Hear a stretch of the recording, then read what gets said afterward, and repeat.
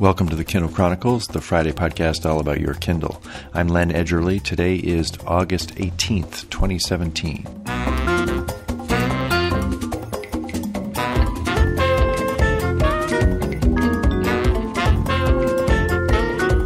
Greetings from Ocean Park, Maine. I am recording early Friday morning, and there's not too much street noise, so I have the windows open. You may be able to hear the surf. It helps keep it cool here to have the windows open. So if the sound is irritating as you listen to the podcast, just send me an email at podchronicles@gmail.com, and I'll make sure that I do the recording with the windows closed. But I think it might work this morning. I love sitting here at this desk where I uploaded the first podcast 9 years ago, looking out at the dune grass and the ocean. It's high tide, so I can't see the surf, but I can hear it, and it's a pretty terrific place to be. Next week, I am going to travel to Casper, Wyoming for the total eclipse of the sun. That's where Darlene and I met and lived for 20 years. And I will be staying with my 91-year-old Casper friend Jack at his home and watching the eclipse in his backyard on the little patio. And I plan to have a full report of that experience for next week's show. For this week's interview, I traveled by Skype from southern Maine to New York City for a chat with David Steinberger, co-founder and CEO of ComiXology, the digital comics service that was acquired by Amazon 3 years ago. He helped start the business at a time when it was not at all clear how fast it would grow and how it would change the world of comics and graphic novels. None of us had any idea we were going to be heading into this world of carrying big pieces of glass around in our pockets or in our bags. That would be so amazing for image-based reading. Also this week, we will honor a retailer who, in at least one survey, continues to top Amazon in customer satisfaction. And we might shake our heads in amazement at the latest quickening of Amazon delivery times. In content, I'm going to have something to say about author James Patterson and Presidential National Advisor General H.R. McMaster. In the news, next to Amazon, my favorite retailer is LL Bean, the mail-order company founded here in Maine 105 years ago.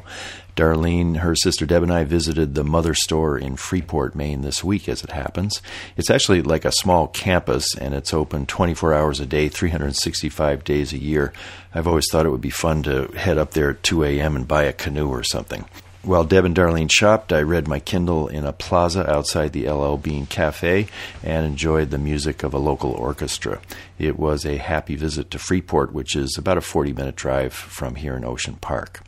Forbes reported on August 3rd that LL Bean, for the third year in a row, has been named Customer Service Champion in an annual review by Prosper Insights and Analytics.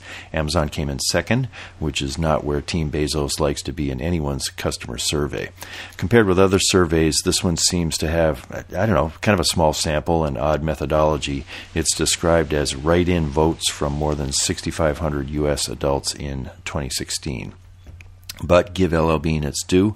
They have a legendary guaranteed to last policy, which means you can get products replaced pretty much whenever they wear out, as I understand it. Amazon is in good company, finishing just behind this venerable and still beloved retailer from the great state of Maine. Next in news is an item referred to me by listener Marie Soteriou. As you may remember, I am looking forward to when my mother or father can send a vocal message through their house using any of their Alexa devices. This would be handy if one of them needed help and didn't know which room the other one was in. They could kind of broadcast to the house. CNET, citing a German blog, reported on August 8th that Amazon has completed testing on a multi-room audio feature. Owners will reportedly be able to group Alexa speakers so that multiple devices can listen and respond to a single command or question. Amazon did not respond to CNET's questions about the report. I hope it's accurate and that the grouping capability rolls out via a software update to Alexa soon. Also in news, we have another instance this week of Amazon constantly speeding up delivery of its products. In a release August 15th, the company announced Instant Pickup, a free service offering Prime and Prime student members a curated selection of items available for pickup in, well, what would you guess, 20 minutes, 10, maybe 5 minutes after clicking on the buy button? No. These items will be available in 2 minutes or less at 5 of Amazon's pickup locations in Los Angeles, Atlanta, Berkeley, California, Columbus, Ohio, and College Park, Maryland. The way it will work is you will use the Alexa app on your phone to shop for items such as food, cold drinks, personal care items, and of course, Amazon devices including Echo, Fire TV, Fire tablets, and Kindles. You will be able to receive your purchases within 2 minutes from a locker at the pickup location.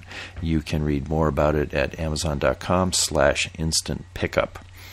An article in The Street suggests that instant pickup might mean Amazon is taking aim at the convenience store industry, which has largely been immune to online competition so far for obvious reasons. It's also an industry with high margins, so that might make it a tempting target.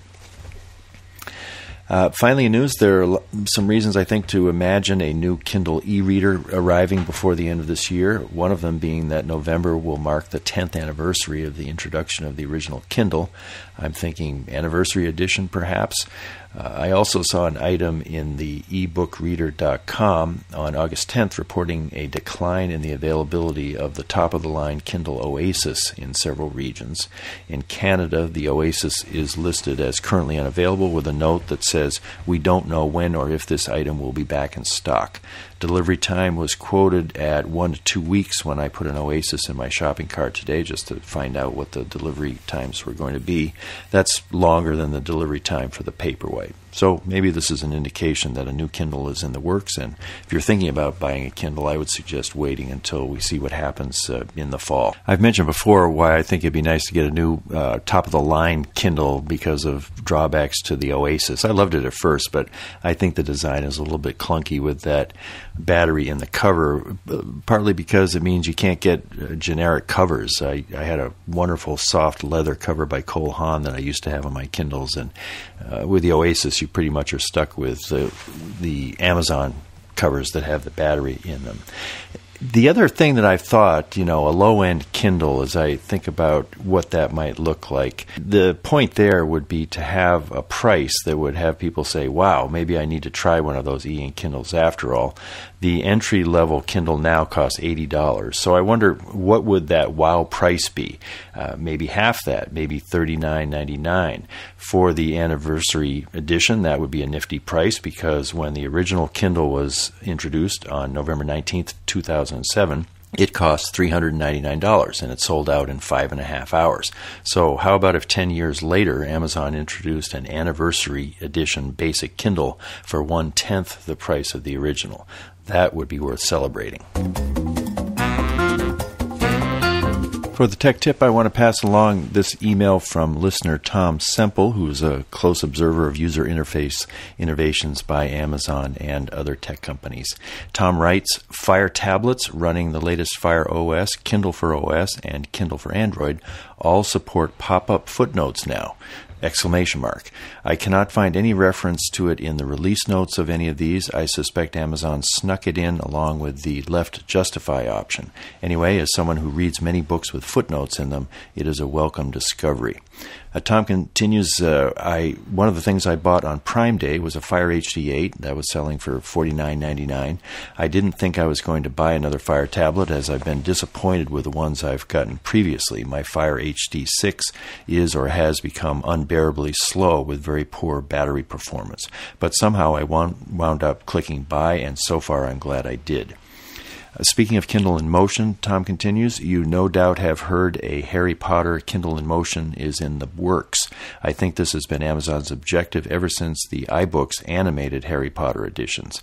The first KIM, Kindle in Motion, books showed up a few months after those were released, if I remember correctly, but they need to do the whole series. I hadn't heard about that. That's, of course, going to be pretty interesting. And those Kindle in Motion animations, as I mentioned in like Scott Parazynski's book, I think they're really well done, and Amazon's finally hit on a way to have a kind of enhanced video that works and doesn't distract. Time for the interview. David Steinberger co-founded ComiXology in 2007, and Amazon acquired it for an undisclosed amount 3 years ago. He continues as CEO of the business, which is a cloud-based digital comics service. More than 125 publishers make their comics available through ComiXology, including DC Comics and Marvel. More than 75,000 comics, graphic novel, and manga titles are now available at ComiXology.com, and 10,000 of those are available for free if you subscribe to ComiXology Unlimited for $6 a month, which I have for the past year. It's a great way to explore comics. ComiXology began as an online community for fans of physical comic books, offering digital pull lists at local stores where pre-orders of upcoming comics can be readied for purchase in the stores, often on Wednesdays. In 2009, the company launched its Comics by ComiXology app, a digital comics reader and store that became known as the iTunes of comics. I reached David on Tuesday, August 15th at his office in New York City. I began by asking if when he submitted the business plan for ComiXology at an NYU Business School contest 10 years ago, he ended up winning the contest, his vision would have included any inkling of how successful his startup would be in 2017. No, it wouldn't. And in fact, as part of the 10-year celebration, we've gone back and unearthed original business plans and all that kind of thing. And in fact, in our first pitch to angels, our first business plan pitch to angels, it actually really, one of the things I learned through the business plan competition itself, and then ongoing as we tried to raise money throughout the time with ComiXology, I really learned a lot about not haircutting yourself in terms of your opportunity. In other words, show the biggest opportunity you can. Smart investors are going to give you a haircut anyway, but don't do it proactively. And so in the original business plan papers, we even had different financials for if we got Marvel or DC. We didn't even do financials with Marvel and DC in digital. Didn't even make them. And so very humble, I suppose, very humble or very dumb in terms of raising money or first timers for entrepreneurs. Perspective. So no, we really had no idea. And going back and reading the business plan was really a lot of fun, both in terms of seeing things like that, like, oh yeah, I forgot that we only did projections for maybe we got one of them. We never even thought about getting both of them, which of course we ended up doing. And just how modest it was in terms of, trying to be realistic about our prospect. When you did the plan, were there any digital comics at all? Yeah, in fact, the plan, what people don't know, because they all thought we did this major pivot, people freaked out, about this kind of fan site that was allowing people to track what they were buying in print, switched or added digital.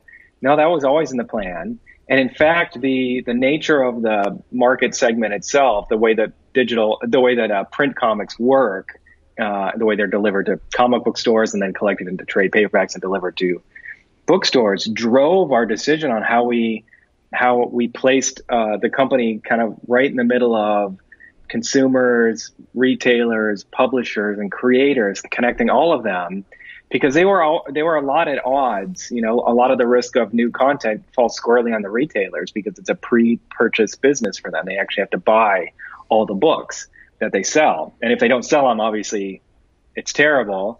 If they don't have enough, that's terrible. And so it's very self-constraining. And that's actually in the original 10 years ago in the business plan, that it's a self-constraining market in that people don't take risks in content types. And so we weren't so smart about it then. The way I look at it now is self-constrained diversity or lack of diversity because of it.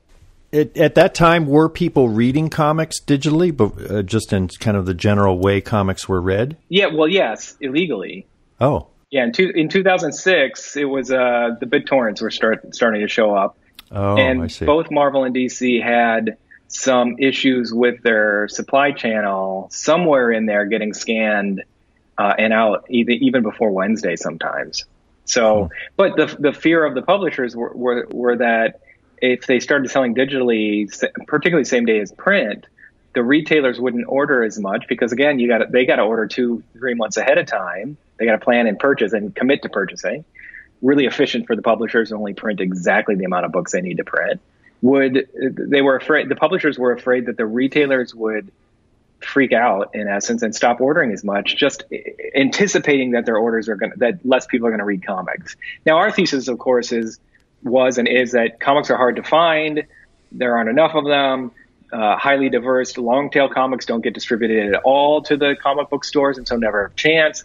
And that it was only going to increase the whole thing. But we came in really kind of understanding the publisher's dilemma, the retailer's fear, and said, okay, this is where we belong. We belong trying to say comics were disrupted in the 90s. They don't need to be disrupted again. So we're not some, highfalutin Silicon Valley types saying like you have to destroy the print market segment in order for digital to flourish. We really believe that if more people had access to comics, we'd be building the segment in general as a whole. I think I read somewhere that about 12% of comics are now read digitally and the rest on paper. Is that your sense of what the split is? Well, I can't really get into segment share and that type of thing. It is still, even if you drill down to new versus new even, it's even smaller than that probably.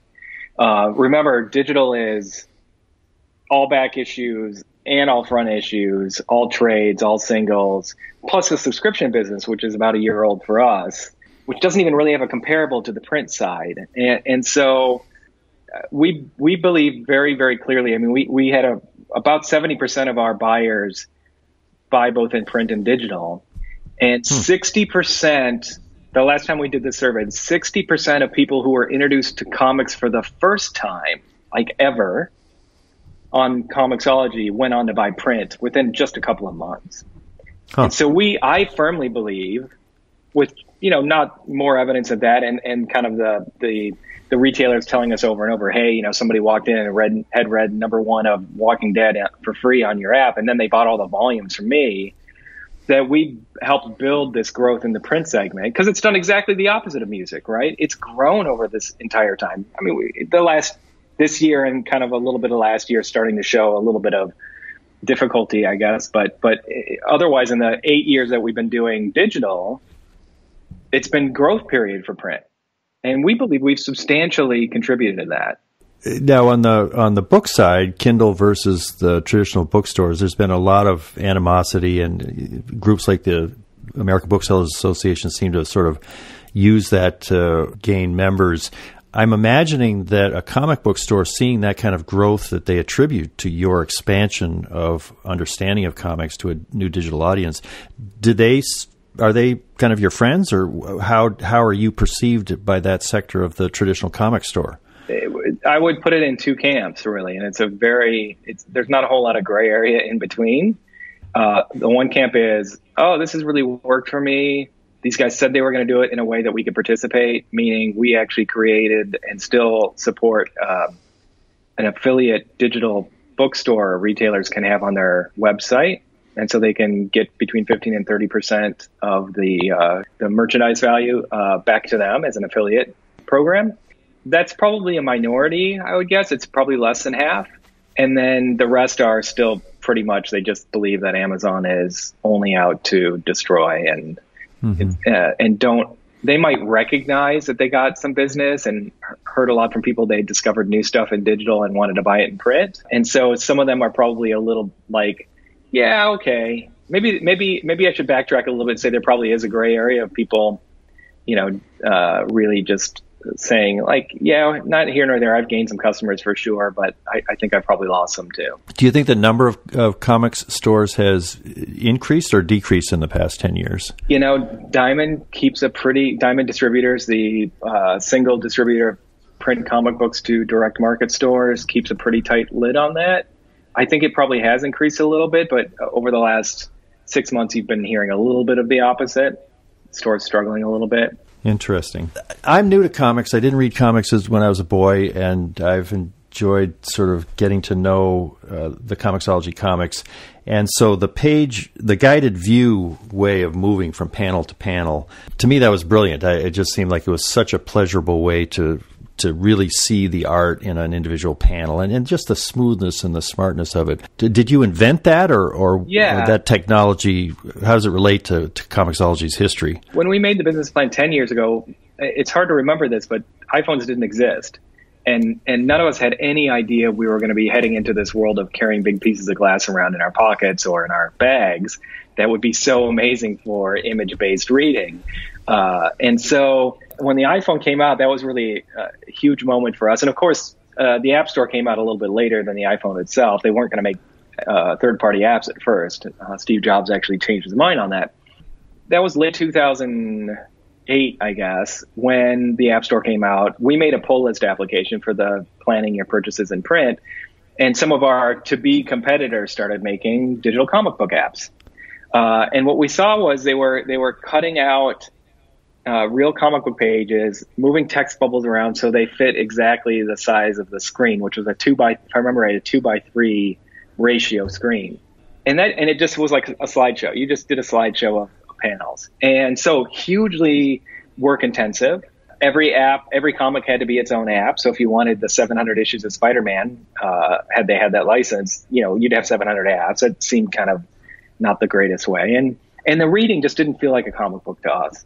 And so when it came time to really dig into it, it was kind of late 2008, early 2009 when we started creating the reading experience. I actually mocked together what guided view should look like in a Keynote application, which is like a PowerPoint application from Apple. And just the moving of the page so that the idea was the phone was a viewport to the page, but the page invisibly was behind it. And this was your way of, looking at it through this. And it was surprising. Like, we were just trying to solve, how do you make text readable and the experience smooth and kind of feel like it's comic book, is like the whole page is still there. And by the way, we wanted to be able to give the option of showing the whole page. Many of our longtime users won't even remember a time where you could not get out of guided view. When we launched, remember, nobody knows about the iPad yet. When we launched, guided view was the only way you could read a comic. And if you wanted to see the whole page, you had to turn on an option to show it at the beginning or show it at the end. The idea was, how do we make it small, readable, and not spoil the next panel by seeing a part of it or seeing part of the text or whatever? And that's why the masking, which is one of the key ingredients, it's the reason we have a patent on guided view itself, is that that's super unique. And of course, rotation aware and all that stuff that our competitors weren't doing. The beauty of it was, when it landed, when we first did our first demo, I was like, oh, this the timing of the comic feels real. It feels like when the text bubbles are split apart, it has a beat, and when they're together, it doesn't have an extra beat, and that's how the creators created it. And that's one of the reasons. So we got a lot more creators on board right away. We launched with more comics in July of 2009 than anybody had even put out until then. And so we got a lot of creators on board that were like, oh, this actually really works. I appreciate how you're handling this. And it's done with math, right? Because we just tell it what the pages are and what the masking is, which meant when the size of this changed, because this is now closer to 16:9 than 2:3, or when we have a 4:3 or whatever the iPad is, you have a totally different size. We could just re-export it's just math, right? Or when the iPad went HD, one of the great things we did for our customers is we upgraded all their comics without charging anything extra. And we just did that. We were able to do that really fast because I'm just redoing the math.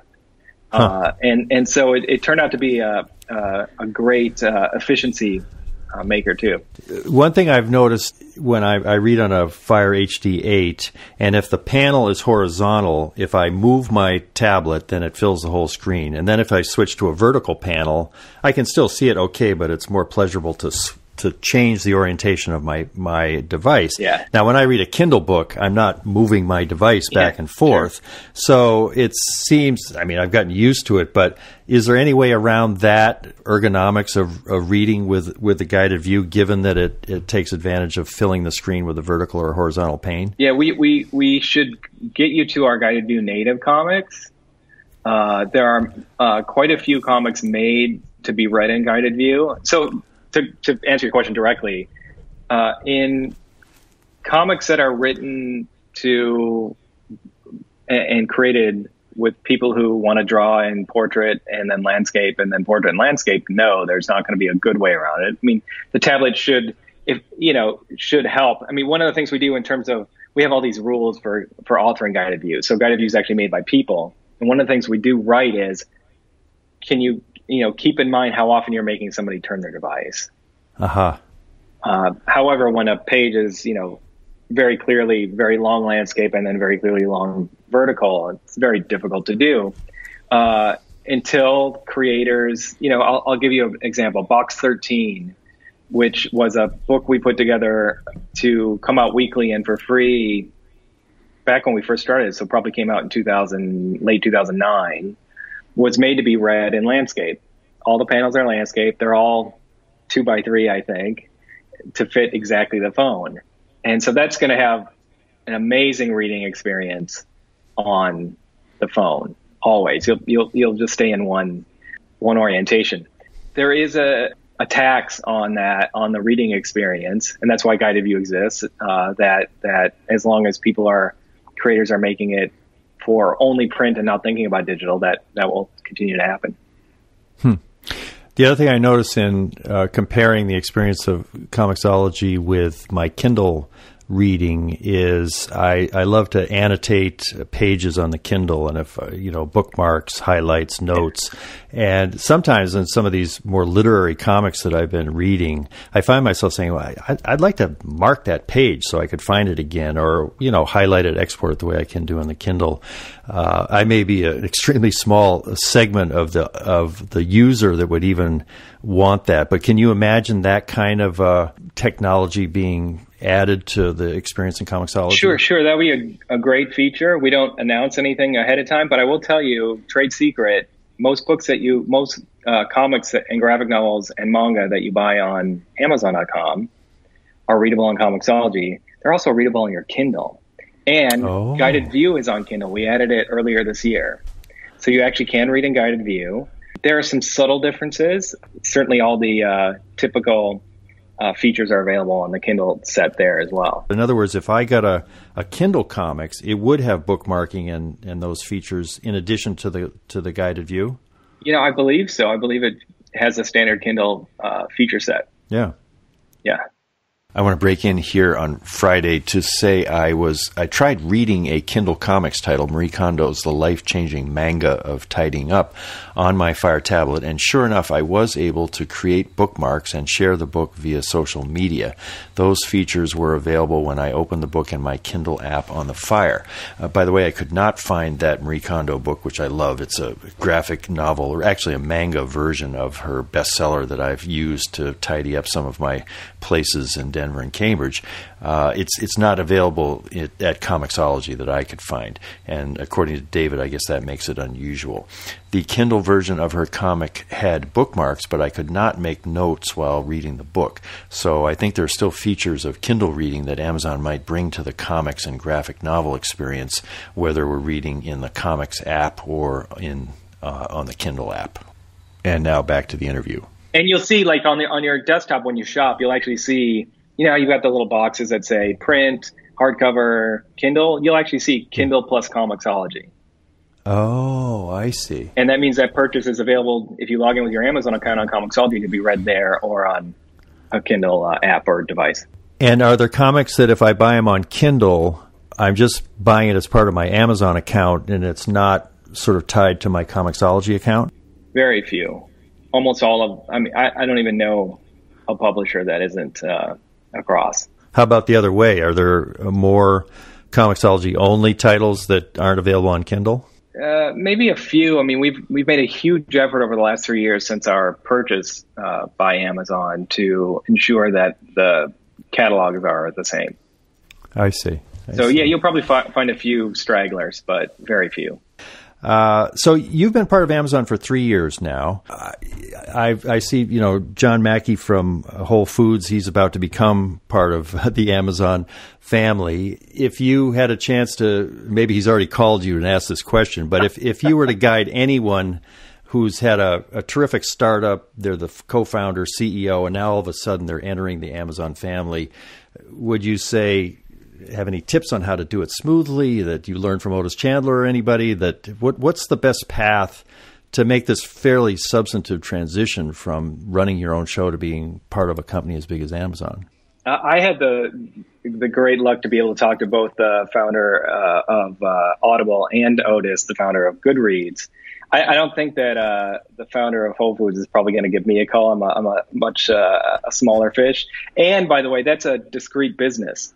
right? That's a different business than Amazon runs. You have to think of us as we were the premier and are the premier digital comics solution, reading solution, which is a core piece of what Amazon is.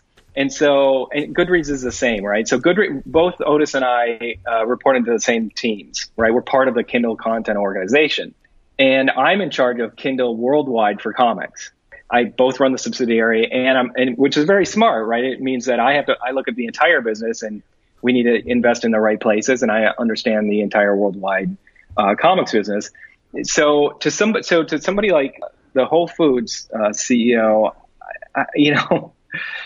first of all, they're much bigger, so they have a lot more structure than we did. For anyone at 100, 120 people on a growth spurt, you're not going to have spent the right amount of time on your HR systems, on your employee growth systems, on reviews, and making sure you're taking care of all that. So to me, one of the best things we did is we availed ourselves right away to integrate into all the resources that Amazon provided their teams, including subsidiaries. And I've heard exactly the opposite. There are other subsidiaries that have completely resisted that. Honestly, we've benefited a lot from that kind of structure. I think our employees have benefited tremendously from it. And so I feel very lucky. I think Whole Foods probably has a lot of really good systems for that type of thing. And in that case, I might be a little more circumspect for integration, because integration can be difficult, and getting systems to work together can take up a lot longer time than more of your time than you expect. Other than that, I think what was amazing about being a new subsidiary of Amazon is that they let us discuss and pitch and talk about what the vision should be. And we all together, along with, the analytical tools and focus that Amazon has, and we've learned a tremendous amount on how to approach a problem and, kind of the narrative quality of how Amazon likes to approach new features and new products. Great benefit from doing that, and a lot of freedom to work together to make the right decisions. I've always been fascinated by this method that Jeff Bezos has of, as I understand it, there's a new initiative. Somebody writes a long memo. Everybody reads the memo in silence at the meeting and then starts discussing it. And it's generally often, I think, like a press release announcing a new product or something. Have you ever been in that kind of a meeting where you were presenting something, you wrote the memo proposing it, and then you had to sit around for 10 minutes as everybody reads it in silence before they discuss it? You just described just about every meeting I'm in. Really? So that's just the standard way that... Yeah. Was it just sort of odd and a little bit stressful the first time you did it? Oh, yeah. When you start yeah, absolutely. The first few meetings like this, it feels completely foreign and very odd. But what you understand very quickly, and what I've really become accustomed to, is the amount of concise and critical thinking that has to go into preparing those kinds of documents, knowing that, anticipating and understanding who's going to be there and reading it and what the questions might be, just makes it all go a lot faster and gets you to think much more deeply about your problem and solution, way more than some bullets on a PowerPoint could. So yeah, I find it very effective. I don't think I'd move away from it, actually. Yeah. Are you ever any drawbacks to it, or is there anything you give up by having that method of moving through a new idea versus kind of the PowerPoint traditional way? Look, I would be a hypocrite if I didn't admit that occasionally I would like to shoot from the hip a lot more, which is what we did in the startup environment. But we make way better decisions, so I'd have a hard time arguing it. Other than like sometimes it's hard to go that deep, but that's the culture, and that leads to better results. So, sometimes you have to raise your hand and cry foul on like too long a preparation period, for a document. But for the most part, no, I think it's, and in fact, I've completely gotten used to it. Anytime we bring in a new leader and we sit down for the first couple of times, I'm reminded that it is not normal. and yet it is normal to me, and I think it just really works. It really reveals the thinking of the person presenting and creates an atmosphere of very quick, deep discussion about the merits of an idea. That's fascinating. I see that ComiXology Submit, which it looks like it's directed by your co-founder, John D. Roberts, it reminds me of Kindle Direct Publishing, which came out when the Kindle did it, enabling authors to use the platform. Do you know enough about Kindle Direct Publishing versus what you're doing at ComiXology to contrast and compare? Or what is the challenge any different? Yeah, I know a lot about it. So KDP is a open system. Anyone can put in their book. There's no gatekeeping. There's no review. I mean, obviously there's, making sure you're not, or trying to understand if you're printing other people's copyrighted material or that type of thing. But Submit is a gated program. So you submit work to us, and then we say yes or no, this is of a high enough quality to stand by the professional publishers that we carry. And so it's a badge of quality. I could see a world where we have KDP for comics as well, where it's open, and then Submit becomes a program that highlights the best of the best. Mm-hmm. But currently, ComiXology is gated, in that anything that we present from our Submit creators has been reviewed and determined. I mean, look, it's light-handed. I don't mean to make it sound like it's some huge gauntlet. If we think anyone will buy it, we'll put it up. And, it's not like your drafting has to be perfect. Xkcd, the website that's, webcomics based on stick figures, is amazing and would be absolutely welcome in Submit. So it's not like a drafting qualification or anything like that. But that's the big difference. Do you know if Jeff Bezos read comics when he was a boy? Anyone who manages to get a guest appearance in a Star Trek movie had to have read comics. That's true. Have you ever had a chance to talk comics with him and share experiences? Or no, I haven't. That'd be a lot of fun. Is there one that you would recommend to him that kind of a high quality example of what you're doing at ComiXology that it would be interesting for him to have a chance to experience? Well, at ComiXology itself, yeah, there are probably some Submit books I could serve up. But honestly, if he's not currently reading comics, to understand kind of the vast range of books available, I'd probably give him something like John Lewis's March series, just because it is a pinnacle example of what comics can do. I mean, other really great examples, like I'm just after this, I'm going over to Bryant Park in New York City to interview Vivek Tiwari, who wrote The Fifth Beatle, which is about Brian Epstein, and is a wonderful, incredible graphic novel.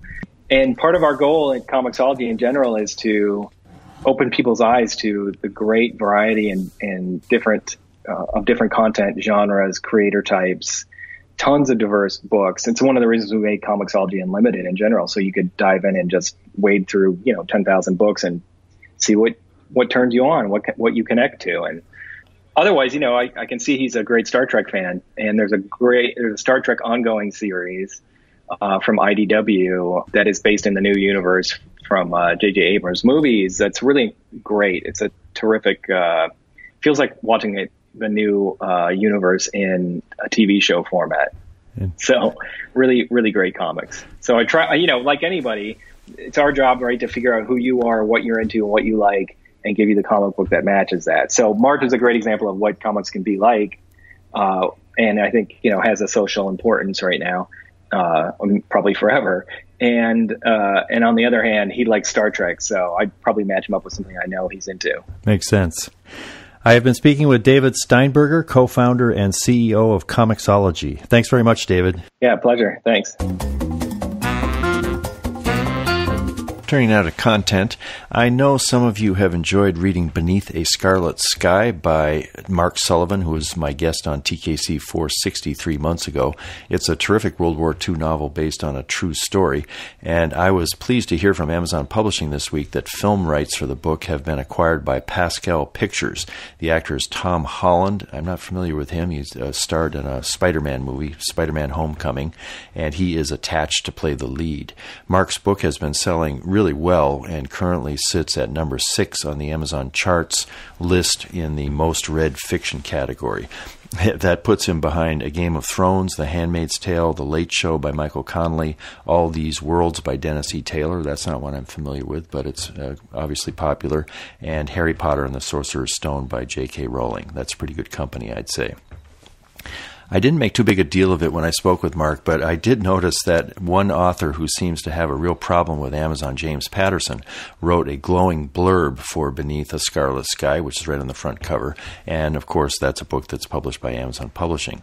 That may be why Patterson, to my ear, sounds a little less strident in his comments about the company, even while talking about The Store, a new book with his name on it, and another author's, Richard DeLallo, that casts a company that sounds a lot like Amazon in a very dark light. Here is an excerpt of Patterson's August 14th interview on MarketWatch. You are a guy who could get Jeff Bezos on the phone, right? And you could say, Jeff, look. I don't know. I mean, I could. Oh, come on! Of course you could. He probably would read a letter if I said. I don't know. I mean, I don't. I met him once. Yeah, how'd it go? It was fine. I mean, what I said at that point was that, the traffic at bookstores at that point was down about a third because a lot of people had gone over to ebooks. And I said, the problem with that is that a lot of these people have kids. They're not going into bookstores anymore, and their kids have not made the switch to ebooks. And I said, that's a problem. So there are a lot of households now where, mom or dad used to go to the bookstore, bring the kids, so that they were getting books to the kids. Mm-hmm. And I said that, he was in a position to change that, even if it meant a lot more kids reading on ebooks.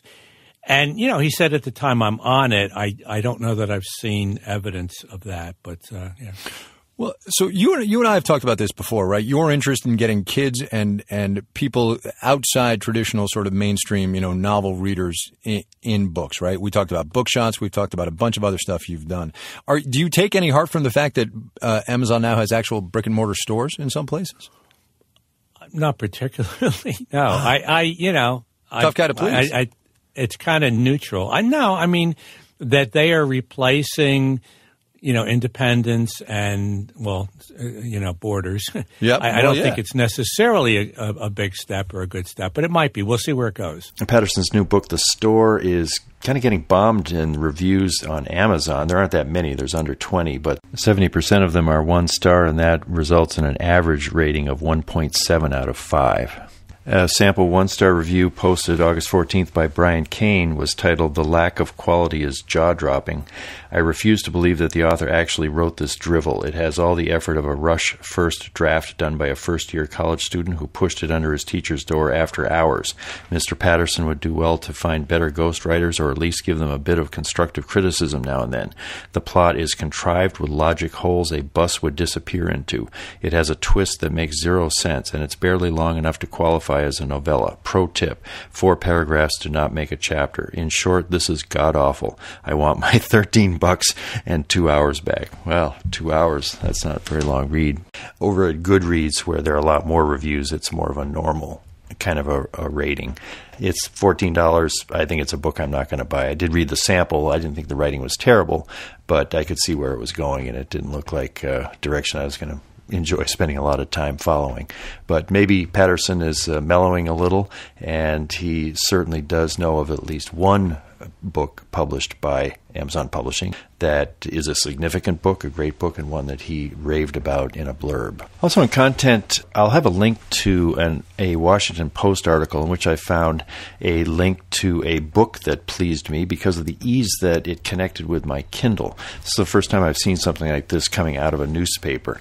The story was published on August 4th, and it was about President Trump's National Security Advisor, General H.R. McMaster. About halfway through the piece, the authors mentioned a book McMaster wrote titled Dereliction of Duty, Johnson, McNamara, the Joint Chiefs of Staff, and the Lies That Led to Vietnam.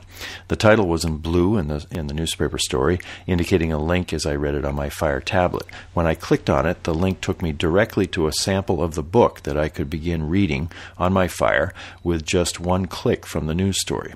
Above the sample, there were links titled View Book Details on Amazon.com, Read in Kindle, Share, and Buy. I've always wished there were links like this in the New York Times, especially in the book review. And, they could do it so that it wouldn't always just go to Amazon, as in this case. There could be links to Barnes & Noble and other places to buy books. Of course, the Washington Post is owned by Jeff Bezos, so this level of integration with Amazon.com is not a surprise.